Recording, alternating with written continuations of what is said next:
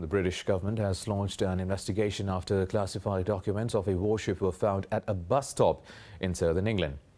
The documents reportedly discuss the UK's possible plans for a military presence in Afghanistan after the US troops' withdrawal. The documents also discuss the potential Russian reaction to a destroyer's passage through waters near Crimea on Wednesday. They said the interaction in the Black Sea between Russian forces and the Defender were in line with expectations.